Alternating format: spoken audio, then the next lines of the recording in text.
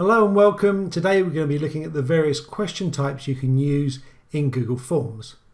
So I've created a little scenario and I'm going to try and just go through all the different question types. It's a hypothetical scenario, so maybe they wouldn't be exactly how I would do them normally, but it will give you a good idea of what types there are and how you might want to use them. So I've set up my form for some training feedback and I've broken it down into three sections. One's for info, a review of the training and a review question. So I'm going to click on my first section and insert a question. And so if I look at the drop down, the first one we got here is short answer. So I'm just going to ask, what is your name?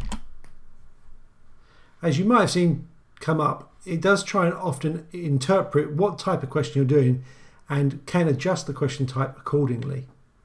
So we've added that. Again, remembering that if you must have this information, make sure it's ticked as required. So next I'm going to add another question, and the type I want to use now is a drop down. So I'm going to ask, which training course did you attend?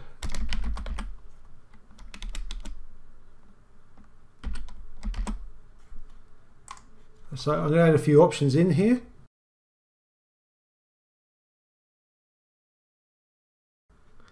So when you're using a drop down, often you're thinking about a long list. Often I use this if I'm listing all the schools in our trust, but you're also thinking you want to make sure they give an exact answer. So I could have done this as a short answer text question, and they could have just typed in the name of the course, but it might have meant I had a number of different variations of the same answer.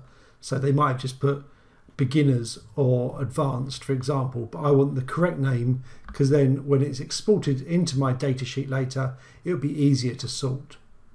So add another question now, and the question type this time I'm going to choose is paragraph, but I'm just going to type in the question first. Describe how you found the training. And so as you can see there, it's automatically changed it to a paragraph. In comparison to the short answer, so your short answer, you're just thinking about a one-line answer, whereas paragraph could be a lot longer.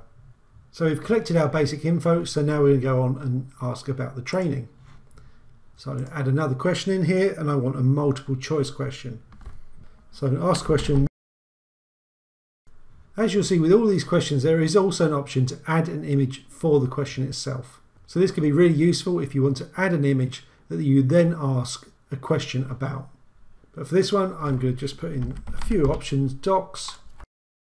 With these also, you can add an image, so I'm going to do that as well.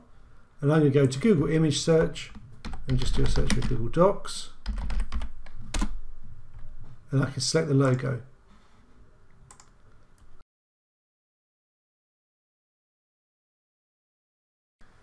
And at the end, you can add the other option if you want. And this will allow the audience to type in an answer of their own choice. So multiple choices are when there's one correct answer to the question. Our next question though is going to be the checkbox. And this is when you want to add more than one answer. So for this question, I'm going to ask which tool you want more training on. But instead of just repeating it all again, I'm going to delete this, duplicate this question, put my new question title in, and change this to a checkbox. So now they can tick more than one box if they wanted more training. So we're going to add another question, and we're going to change this one to a file upload. So file uploads if you want the respondents to add a file that is then put into your Google Drive. Just so you know, this currently doesn't work with shared drives, so the form has to be located in a personal Google Drive. So if I click continue there, I can then choose whether I've got specific file types, how many they can add, and the maximum file size.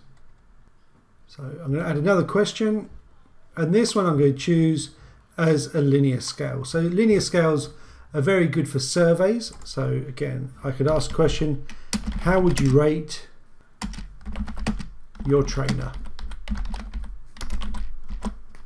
So we can add the scale of 1 to 5 or whatever you might want up to 10, 1 being terrible 10 being the best. So I'm going to add another question in here, and this time we're going to go for the multiple choice grid. So again, just like with the multiple choice questions, this will present the respondent an opportunity to just answer one answer per question. So I could ask, how did you find the training for each tool? So on the rows, I can put the tools. So I'm going to put again docs. And then the columns, I want to put the answers. So I could again put terrible, okay, and great. So then when they get this, they'll be able to tick one of those answers. So our last question type we're going to look at is the tick box grid.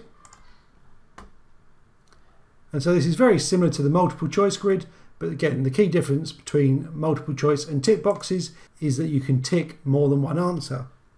So I'm going to add a review question in.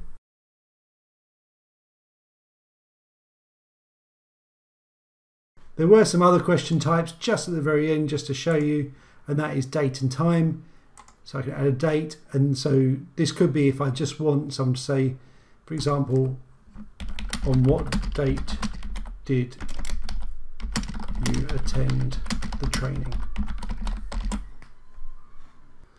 Okay, so we've got our questions in, so we're just going to do a quick preview.